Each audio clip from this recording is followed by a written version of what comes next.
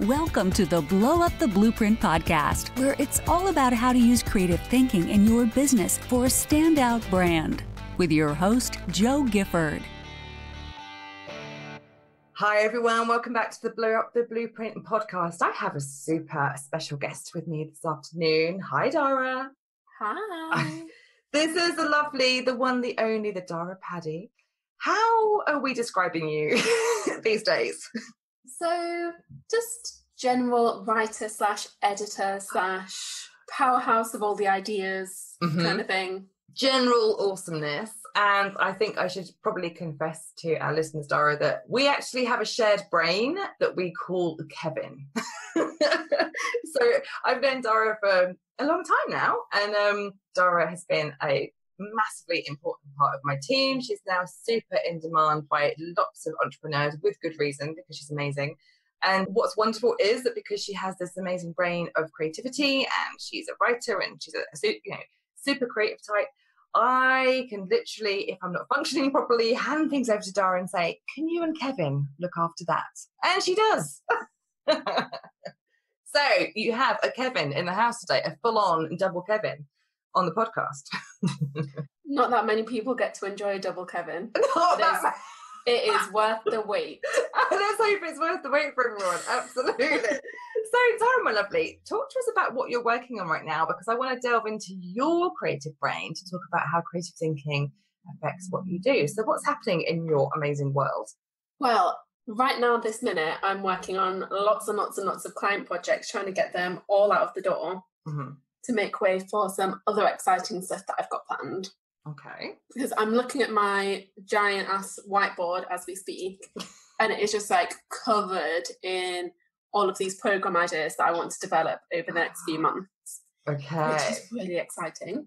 Okay. So you are about, that statement in itself, right? So you're doing client work, and, for those of you who haven't met Daire works with myself. She works with Gemma Wendt. She works with the lovely Bushra Azhar.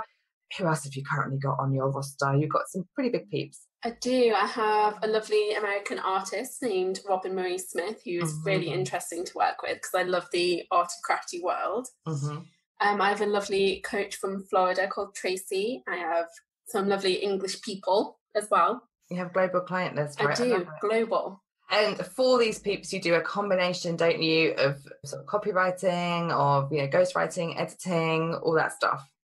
Yeah, so a lot of it is helping people either come up with ideas or like translate their crazy whirlpool of ideas into something that makes sense and makes sense for their business goals. Because what a lot of people seem to forget is that content is not the end goal. It's the thing that will help you achieve whatever it is you actually want to achieve. Oh, nail on head, dude. And, we see this all the time, don't we? People getting stuck in the overwhelm of content. So like you were just saying, I want to back up to your big ass whiteboard, right? Because you were like, I've got this big ass whiteboard with loads of ideas on it and I'm doing my client work. So with your creative brain, how do you manage knowing that you've got projects to get to that you're really excited about, but you're also balancing, working with your lovely clients currently? How do you manage that kind of influx of awesome and exciting, versus, right now I'm working on these bits and, I need to get through these ones first? I think it's always going to be a juggling act, and there is no magic silver bullet for having the perfect schedule that has the perfect amount of balance or anything like that. It's a work in progress, and I'm really strict with my time, or I try to be. I have the most amazingly color-coded calendar with blocks for different themes and what I'm going to be doing on each day, and different times on each day. It's kind of anal and insane. That's what I need. That's what works for me, because I find that otherwise I will do all of one or all of the other. I'll spend an entire day redesigning every single blog image for every single blog post I've ever written, or I'll just be spending 20 hours in a day doing a client project. So that's so interesting. And you are such a brilliant mixture of hyper creative, but also super organized, to the point where you couldn't stand my Google Drive anymore. So I had to file it. I can't deal with it, Joe. I need to go in there. I need to sort it out. And I love you for that, amongst many things. So I want to hear about your schedule. I'm someone who likes to come back to my schedule and kind of rip it all apart and redesign it, which is actually something I redid last week. And I found now that obviously color-coded, obviously on Google Calendar, it needs to be in colors, right? So I've pulled out, so I now have 3 afternoons a week where I book in client calls, which are great. That's great on my schedule. Anything sort of client work, whether it's non-call based or call based is great. And I have, my new business development stuff and my content creation is green. And now I've blocked out that Fridays are entirely biz development and content creation.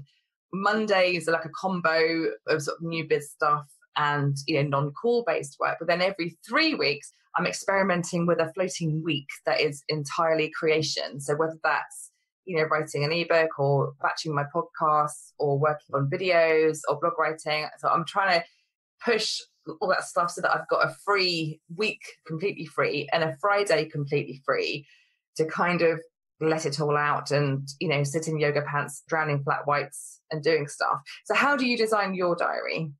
So I've actually probably about a month ago now redesigned mine again. Okay. Because I sort of slid into the bad habits of always putting off things that were for me or for my business and just focusing on my, even the tiniest little client requirement seemed more important than really important things for my business. So what I did was I identified 5 different areas that I'd been neglecting, and then I gave each day of the week that area. Wow, I love that. So what I'm doing is I'm spreading my client work across the 5 days, because what I've found in the past is that if I have an entire day just for creation, I feel almost like I've got a work hangover and I can't get in the zone. I wonder whether I'll be discovering that. I'll have to come back to you in a couple of weeks after my experiment with this. That's a really interesting insight. Yeah, so my 5 areas are content for Monday. Mm-hmm. I've got PR, marketing and social on a Tuesday. Mm-hmm. Admin and finance on a Wednesday. Yeah. Learning on a Thursday, because we all buy so many courses and download so much stuff and never have time to implement any of it. Mm-hmm. And then Fridays for projects. So that's things like if I'm updating my website, or if I'm designing a new program, or trying out a new strategy, or designing a new calendar system, for example. That stuff can all go on a Friday. And does it help you feel so do you feel now right, okay, I know what's going on, I know what pots are happening for each day of the week? Because I'm sure lots of people listening either kind of starting their side hustle, or they're kind of self-employed, running their small business, and they're trying to juggle all of the things. So finding pots to kind of allocate things is really helpful, right? Definitely. I definitely would recommend theming it out, because it helps you batch. And I know people talk about batching a lot, but it's so helpful for your brain. Because if you're constantly switching, but if I'm invoicing and then writing a blog post and then answering a bunch of emails and then scheduling my social media and then dealing with clients and all in one go, I'm not doing anything with the proper amount of focus. Absolutely. All over. Absolutely. And, it's been proven, isn't it, that kind of every time we switch a task, it takes us a long time to get into the new one. Whereas you might as well kind of sit there with your mug of tea and your headphones on and some music to get it done. Some throwback Thursday music up and sort of loud in your head, and you can get it on done. Whereas, and that's exactly what I just kind of did during this week as well, was I was right, okay, I'm getting too fragmented again. And I know certainly when I feel really fragmented, it's that that overwhelm feeling comes back, isn't it? Of oh my God, all of the things, and it feels like there's all the humans and all the stuff to deal with. And actually, we can take charge of that as business owners. And I think if anyone out there is hyper creative, perhaps is more prone to kind of feeling scattered because you want to be flexible, I think it's great to build in some flexibility into your calendar where you can, but also just kind of contain tasks in a way, perhaps like I've done or like Daire's done, and experiment with ways of working that feels good to you. Because I know that by Fridays, I'm usually, I kind of want to play and sort of do my own stuff and kind of learn a bit and read a bit and go for my bike rides and just kind of switch off. Whereas you, Daire, were saying that you sort of have a work hangover by that stage. Yeah, especially because I got to one point where I was saying Fridays were going to be my day to work on my business stuff, and then the rest of the days were client. So after 4 straight days of just doing nothing but client work, by Friday, I was practically in a coma. It's like I could not cope with. I couldn't even think in full sentences, let alone actually write anything worth reading. So your Kevin was tools down. He was out. Tools down, Kev. Tools down, Kev. Not functioning. So let's talk about, you're juggling client work and sort of building your own business as well, your sort of programs and stuff that you want to do. How do you find time still to, keep that creative spark going for yourself? I think, again, that's something that doesn't just happen. You really have to want it and you have to make the time. Because, as well as I do, that if you don't make that time, then nothing will happen. Your brilliance will not come out. You will not do your most creative work. Yeah. Absolutely.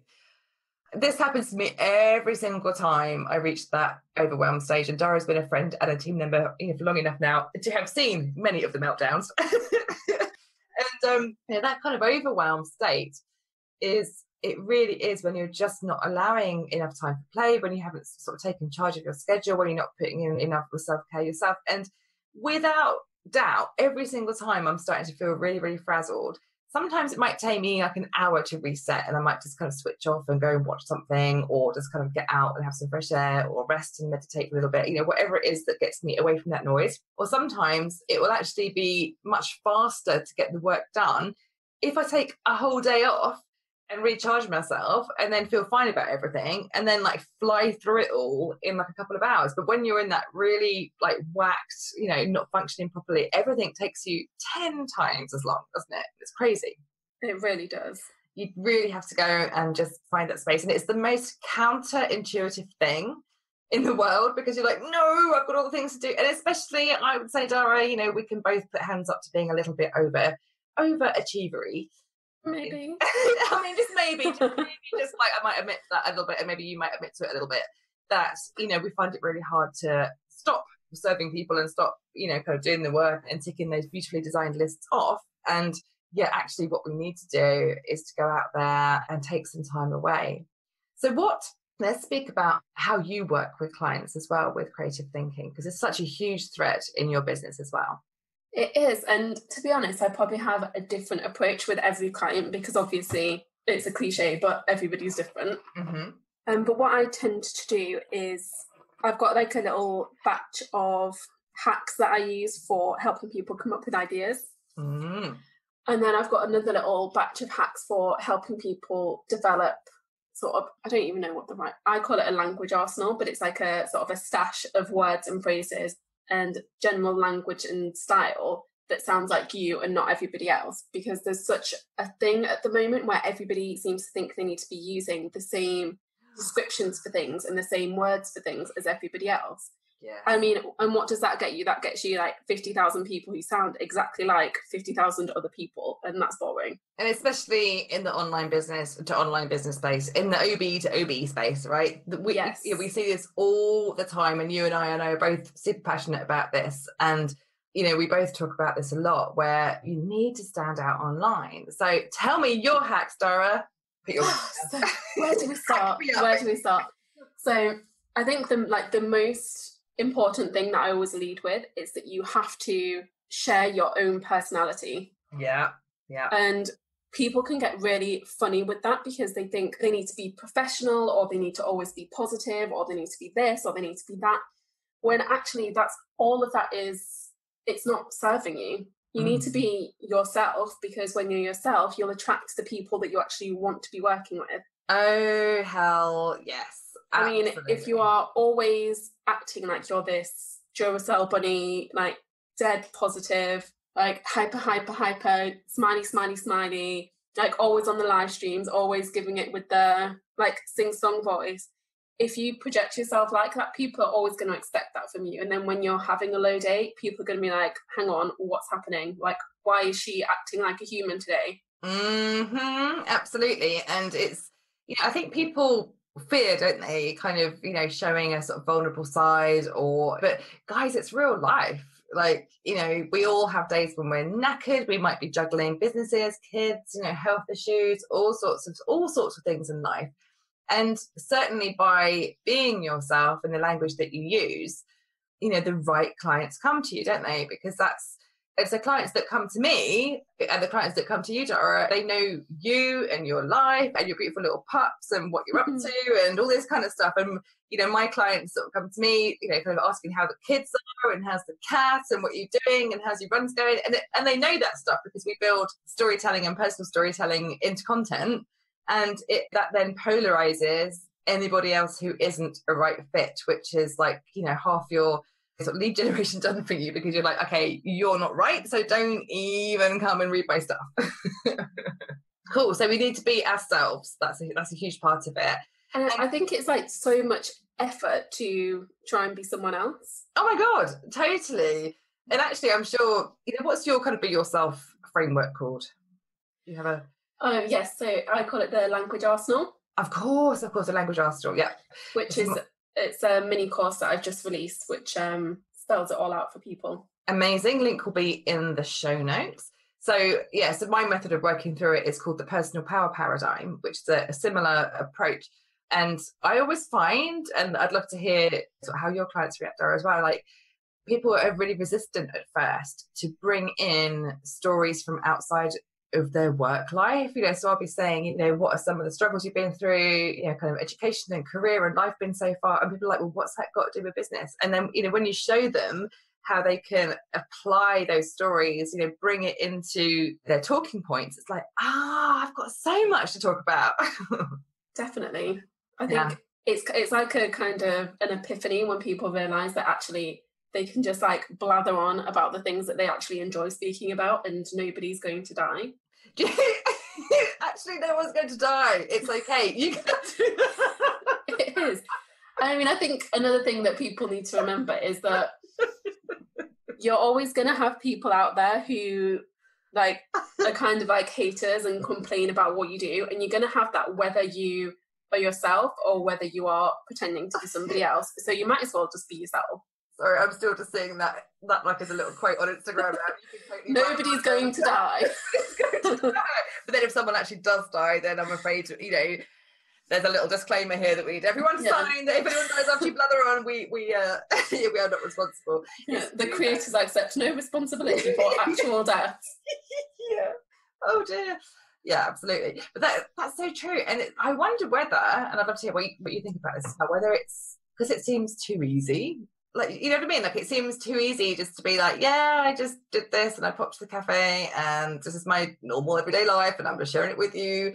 And, you know, people are like, why would anyone want to know that? It's like, well, because they can picture who you are and what you're doing. Obviously, if you're having a really boring day, I wouldn't necessarily amp up the, I've done nothing. Hey, you know that millions of people still watch Big Brother, right, though? That's true. That's true, which is pretty much...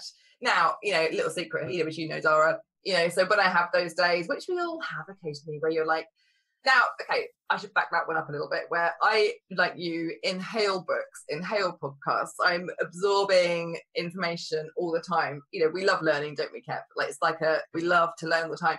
But then a day pops up where you're like, I can't actually bring any more information on board. And I like to have a lowbrow TV day while I'm working, all kind of doing stuff. I go like really lowbrow.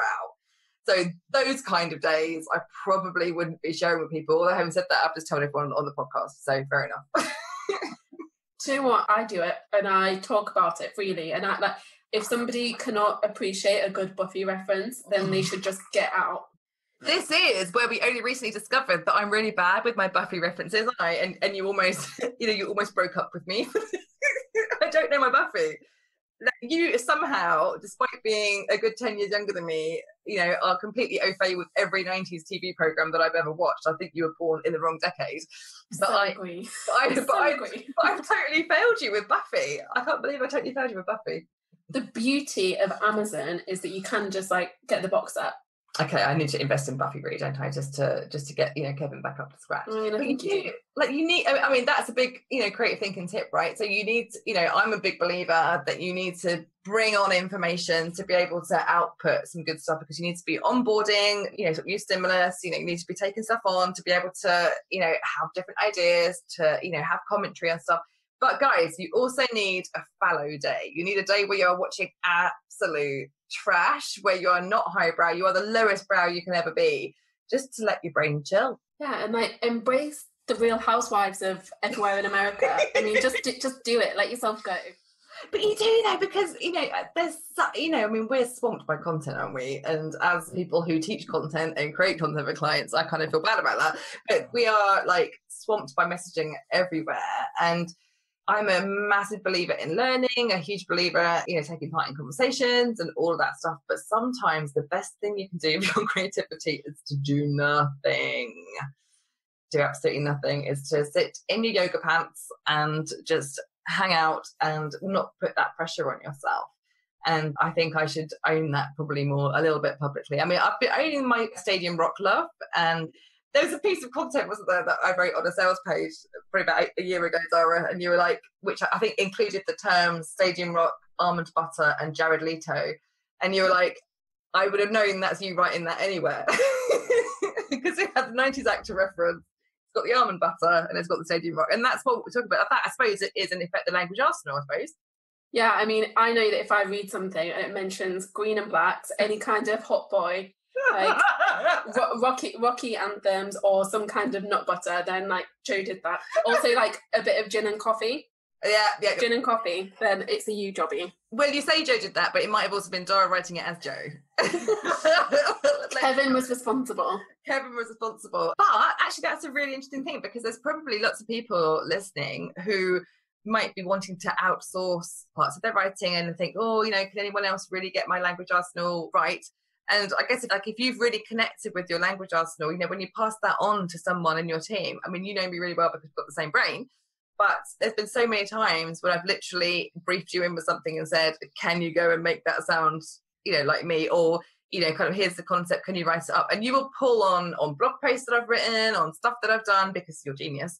And it will literally, there's so many things that I can't actually tell whether I've written or not now because it's you. And a really brilliant team member is like those, completely integrates themselves with your work and, with how you talk and who you are and all that sort of stuff, which you now do for loads of other clients as well. I know I'm not special to you anymore, but you're still special. But that's so important. So that language arsenal, grows with you, whether you have more people on board. It does. And I think a really important thing, if you're thinking about outsourcing, is just getting clear on all of that stuff. Because I've seen a few discussions recently in Facebook groups where people have been saying, oh no, I could never hire a copywriter, I could never hire somebody to write my stuff because it needs to sound like me. And I'm just thinking, well, yeah, but if you hire someone that's any good, it will. That's such a good point. Oh my goodness. And I think people are really scared of their stuff not sounding like them. And actually, you can write it yourself and it not sound like you, let's face it, because you're not absolutely with who you are and how to write compelling copy. And whereas if you're outsourcing to someone who is really good, who knows their stuff, like your good self, then, you will not only get under the skin of that person and their business, but you'll know all those touch points, all those things. So you would position, me differently to any other, sort of clients of yours, because you know us really well. And you would also know what to mention that makes it sound like us. And so I think anyone fearing outsourcing needs to find someone who's a really good fit for your business and make sure that you are super clear on who you are. So it sounds really daft, but a lot of people actually really aren't, are they?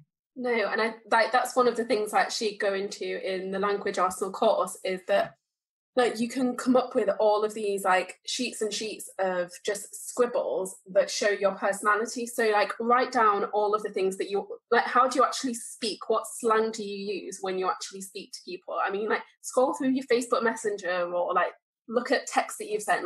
How do you sound when you actually speak to people and write all of that stuff down, and then think of for all of your different emotions. So think what makes you feel happy. For me, that's going to be the Buffy. Or what makes you feel nostalgic, or what makes you feel frustrated. Brain dump all of the things that make you feel a certain way. And then when people are writing your stuff and your goal is to make people feel a certain way, you can pull on those references and weave them in. So what if we're talking about stuff that makes us, so we're talking about our language arsenal, but we also need to relate it to our audience. So what if our audience isn't, don't necessarily jive with our references? I mean, that's instantly polarizing them, or, is that what we want?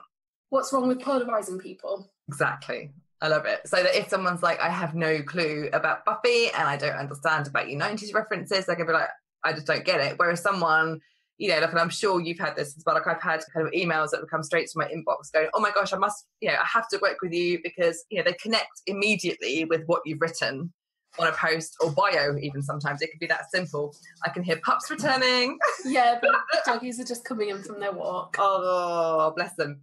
And that is, you know, that's your content working hard for you, isn't it? It's working for you 24/7 if it's getting people either, you know, either thinking no thank you or kind of instantly getting, you know, in touch because they want to work with you. We're about to be attacked. I'm about to be... Oh, they both look a bit thirsty. Okay, we're fine. We're safe. We're safe. We're safe for now.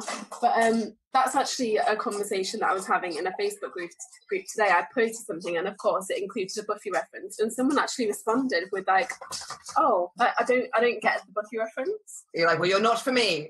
No, and it's just like, even if they don't get everything, it's still starting a conversation, and it's still memorable. And not everything is going to be hit. You might have the occasional miss, but people don't care. When you are confident and when you show your personality without shame, people are attracted to that. Now, have you always found that easy, Daire? Oh my God, no. I know you haven't, which is why I'm bringing that up. So how have you gained your confidence online? I honestly don't think there was a magical fix for that. I think it took me time. Yeah. I mean, now you do lots of sort of Facebook Lives in like massive Facebook groups. You're really visible as a team member to, you know, it's a high profile client. And have you stepped into that? I've really forced myself to. Mm-hmm. Okay. Because I thought that I was letting fear of, particularly with the Facebook Live example, I let the fear of being on camera and the fear of people seeing my wonky face. Oh my goodness. Honestly, it's like when I'm being filmed, it's so wonky. It's not. That is hilarious because you are such an articulate, like amazing, lovely human being, and I just want people out there listening to, you know, to hear this because it's like you're brilliant, and you've had all this fear about being visible. I love that. The dogs are going crazy with the water there. They are. They've had a long run. But it was the fear of the wonky face that stopped me from doing that stuff. And Gemma actually challenged me to, she was like, go to your Facebook page and just start doing a daily live stream now. Go do it today. Good. Because like, if not obedient. So that's true. That is true. Over achievement, you've got to go and obey. Yeah. So I went and I did it, and it was so cringe and uncomfortable for the first few times, but I kept it up for a whole month. And by the end, like, I didn't even like obsess about it before I went live. I just clicked the button and started yabbering on. Wow. So like sort of 30 days really turned that into, you know, a piece of confidence. That's amazing. You know, and well done, dude. That's a really huge thing because I know how much you used to sort of dread, you know, being super visible, and that's a really, really massive, really huge, achievement. And did anybody comment on your wonky face? Just out of interest? No, nobody mentioned the wonky face, but I did. To be fair, I didn't have a lot of commenters, so maybe that's why. Okay, fine. But he just kind of broadcast on a really, really random time of day. No one's around. Really small group. That's in life. But that is really testament to, you know, the more you do stuff, the easier it becomes. Like, you know, my very first YouTube videos are still up, guys. They're still there. They're still hideous. They're just like, you know, I have like a telephone voice. I'm really like, oh, hello. It's Joe here. It's like, oh my God.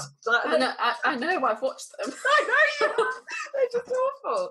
But if you don't start somewhere and you don't kind of have that progress to kind of find it easier, and if I'm honest, I'm probably a bit too lax now in that I'll find it easy to keep kind of jump on a live after doing a run or after, you know, or kind of really sort of disorganized, but I'll find it really easy to go live, but I probably should think about it a bit more. And kind of, you know, look a little bit more pro. So yeah, that's really, really good. You're reminded just to keep sort of practicing and to get out there as often as you can. So what is driving you mad right now with the online space, and how can creative thinking help? What is driving me mad? I mean, if you can pick one thing, because I know. Yeah, I think that's the challenge, because I've got a really short fuse, so lots of things drive me mad. A, keep it clean, and B, just name a couple of things maybe. Okay, probably for me right now, it's Facebook groups. Yes. Okay. So I feel like back in the day, even just a year ago, 2 years ago, people use Facebook groups to actually like connect and communicate with each other and like have a community around them of people that understand whatever it is they're dealing with. And now it seems to be, some big guru has said that it's an amazing marketing technique to be in the Facebook group. So now everybody's in the Facebook groups doing like the same visibility stuff, and it's just like blasting out information and then not taking anything back. And I just find it like really draining and tiresome. Yes, now that is huge. And in fact, I'm compiling a post right now, which will be going live next week from lots of kind of experts who have their say on that as well. But I agree. I think it probably about 2014, I really noticed it sort of, tipping when there seemed to be this very shouty, very kind of, there was less value and curation within within groups and communities, and it just became this shouty pitch fest, which we're now of course seeing the kind of other side to that is that large groups are closing down. There's more curation going on within communities, and we're seeing a different sort of slant on things again. So maybe people starting out who are like, well, I don't know what else to do then. How would I find clients without being shouty and doing what everyone else is doing? What can they do, Daire? I mean, go back to what we've said earlier on, just go in and be yourself, and don't think about always showing up at your regular times to, in quote marks, add value. Don't write these ridiculous long form posts that you're then going to repost in every single group with an insightful picture of you stood on a mountaintop, because like we just score, like nobody clicks the see more, nobody will pause and read. See, I mean, they're in agreement. They really are. The pups are saying yes. And, I think once people started getting their VAs to post in groups, the same quotes, it's like, guys, no, you've missed the whole point now. Like this is not sustainable. It's not something that's a great way to add value to people. And if you can stand out in a crowd by being yourself, by disrupting amongst all of that noise and using creative thinking to think of maybe other ways to kind of add to conversations, in fact, I saw one of the most disruptive things I've seen in ages on Facebook arrived in my feed yesterday, which is quite rare because I usually have the newsfeed eradicator Chrome plugin on to stop all the noise. But I was scrolling through it on my phone, and somebody was redisrupting with the whole unicorn thing. I'm not sure whether you've seen this one, Daire, with a strap on their head. I'm going to go there and say it. And we're saying, stop the unicorn stuff. It means you're not being clear with your business messaging. Now, when you see something like that in your timeline, you stop. And I'm not saying that you need to be that phallic or disruptive or controversial, but you need to think of ways to challenge what's happening and to show your personality. Yeah, I think it's, again, you don't have to go to that. I can't believe I just mentioned that one. It was brilliant, though. Brilliant. No, I imagine I would enjoy seeing that myself. But I think you can get away with just having an opinion on things. So, like, saying what you think and sharing what you believe in, and actually, like, having a strong opinion, no matter what it's about. Just, like, having something that you believe in and not constantly thinking, oh, I need to sit on the fence, I need to be neutral, I don't want to offend this person or that person. Nobody's going to be offended if all you are doing is sharing an opinion, because that's what discussions are all about. And also, if they are offended, well, they're not the right people for you. Yeah, and I just think you should be able to disagree with people and still be friends. Gosh, absolutely. And I remember, every single week I have people kind of unsubscribe from my list. I mean, luckily there's a lot more sort of do subscribe, which is what we want. And I remember when that first started happening, or people would say, like, I don't like the language that you use, or I was like, okay, that's totally fine. Like, I need you to not be here if I'm not resonating with you. Like, I would much rather have people who really loves to hear from me, who really find value in what I'm saying, who really enjoy, what I'm sharing and space that, that I'm holding for them. And, if you're just being yourself, and here's the other thing, guys, whilst you're being yourself, you're also sort of developing your kind of business persona and your business confidence. So, the way that you start appearing online now isn't necessarily going to be how you are in a few years' time, because you will doubtlessly evolve, because, you'll have learnt more stuff, you'll become more confident, you might have different opinions. all of that is fine as well. You know, it's not like drawing this line right now and saying this is who I am and who I'm going to be as an avatar for like the next 25 years. It's like, right, this is who I am. This is what I want to talk about. And you know what? If that changes, then bring your audience along for the ride. Definitely. I completely agree. And I think it's really healthy to go out there with, you know, some mistakes and all, and, you know, with the bloopers and, you know, with being yourself, because actually people really relate to you. And we didn't all start off with like a, you know, YouTube studio and likes and all of that stuff. You know, no one's kind of started with all that stuff, you know, completely set in their brand message nailed. You know, this is all an evolution. And, you know, your language arsenal might change, the way that you sort of talk about things might change. You might have a massive pivot and decide that actually everything you've ever said in the past is ridiculous and you've got a completely different change of mind. That's totally fine. You've just got to start. So, Daire, my darling, where can we find you on all the interwebs? You can find me over my website, which is dairepaddy.com, and nobody can spell my name, so I will have to give you the link to the show note. Okay. I was going to say if you get to spell that, so it's DAIREPADDY.com, but we'll put the link in the show notes. And then I tend to hang about on Twitter and Facebook and Instagram, where at the moment I am spending lots of time sharing paintings because that's my current self-care area of focus. Brilliant. I love it. So I'll put all the stuff in the show notes. And Daire, will you come back on, please, and have a double kev with me again? Of course. Thank you very much. Thank you so much for being here. And guys, if you're listening to this, I'd love to hear, you know, your thoughts on, you know, what's had you stuck in the past with getting your language and your language arsenal out. So do check out Daire. She's amazing. Daire, thank you so much for being here. And I'll see you soon.